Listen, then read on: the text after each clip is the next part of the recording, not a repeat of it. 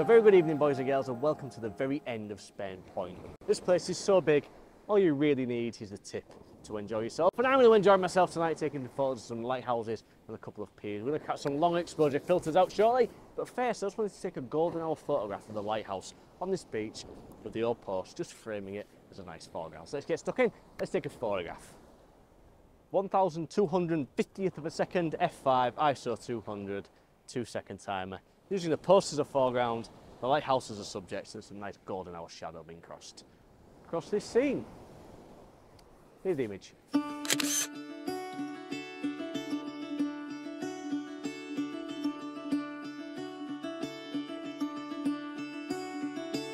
Caught behind Venetian blinds, had to reach for the city lights. This ain't where I belong. Hey, look at me, man, what I become. So this is my next subject for the evening. This is the low lighthouse at Spurn Point. It sits inside of the tide. This isn't the North Sea, this is actually the Humber Estuary here. Spurn Point splits the North Sea and the Humber Estuary too. And that's why I managed to get tides on this side as well, because the Humber Estuary is tidal. So we're currently at high tide. Now, I've been here a few times before to take a photograph of that lighthouse, and I've always been really quite attracted to this wall here. This wall kind of zigzags its way across, it zigzags all the way around here, and it points towards the lighthouse back there. And every time I've been here to take this photograph, I don't know if I've maybe rushed it or I've not really been in the mood after the hike, but today I really want to spend some time, just get the settings right, wait for the right conditions, and really trying to nail a composition using this zigzaggy wall leading up to the lighthouse.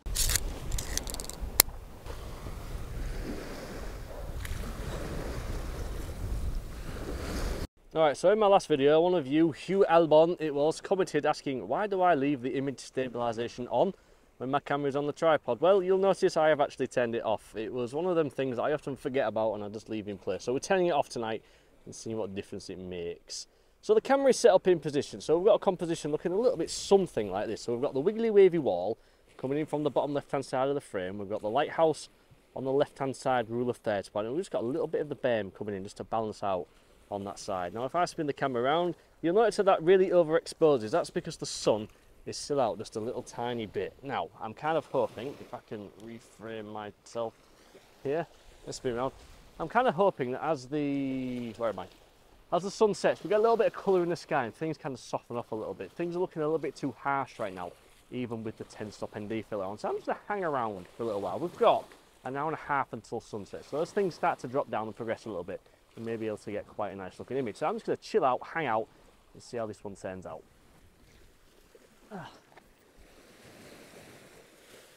So I'm just sitting down, having a bit of a chill out as the sun sets. It's really kind of dropped down low now, and the wind's picked up, and there's a bit of a chill in the air. I mean, honestly, I'm kind of glad I brought a long sleeve coat with me in the bag.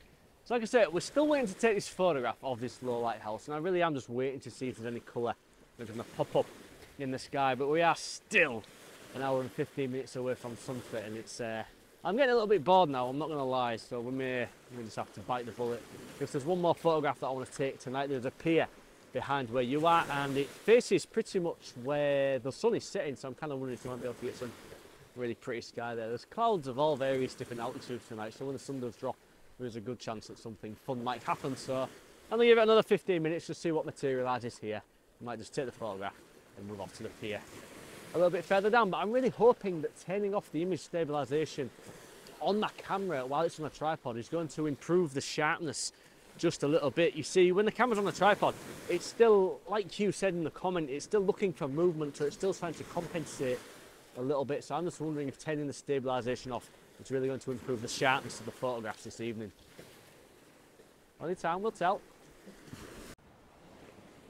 Alright, so I'm not going to lie, boredom has set in now. I don't think we're going to get any colour. It's just not really materialising. So we're just going to go ahead, we're going to take the long exposure photograph and do the best of it we can. So we're at f9, 25 seconds, ISO 200. I'm using a polarising filter and a 10-stop filter. And here we go, using the 2-second timer.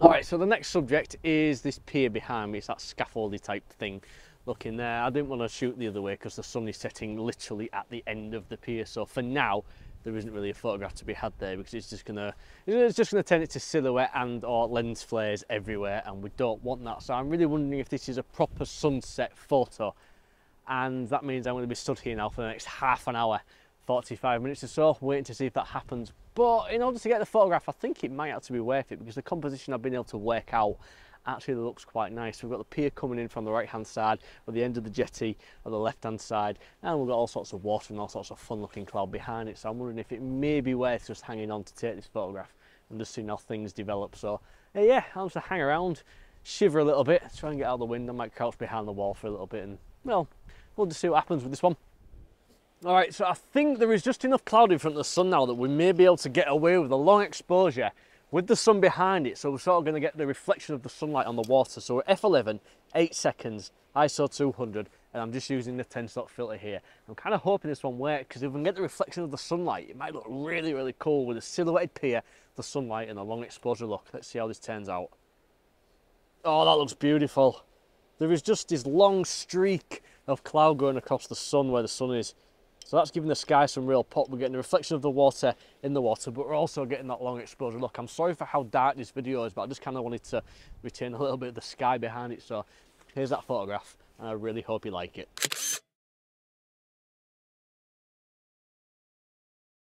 All right, so we've reached that time of day now where the sun has set and things are starting to blow up a little bit. So I've moved down onto a little bit of exposed beach area, and we're just going to shoot up to the lighthouse, the big white and black one that you normally see from Spurn Point. We're still going to be able to get the long exposure because, as you see at the end, the waves haven't quite gone out far enough, so we're still going to get that long exposure look with the water. And I thought shooting up towards the lighthouse with a bit of pastels colour in the sky, it might look quite nice. So let's get a composition set up and take one last long exposure photograph on Spurn Point before we head back to the car and get warmed up a little bit. All right, so this might sound a little bit silly, but you can see what I'm doing here by using the shadow clipping. Obviously using the 10-stop ND filter, you're not really able to see much through the back of the camera, but if you look down here, you can see where the waves are just about sloshing around. This big black bit here is the wall, sorry, the blue bit here is the wall. You can just see the lighthouse just perched up on top there. So 40 seconds, f9, ISO 200, 10-stop filter. Here we go, one final long exposure photograph from Spurn Point this evening.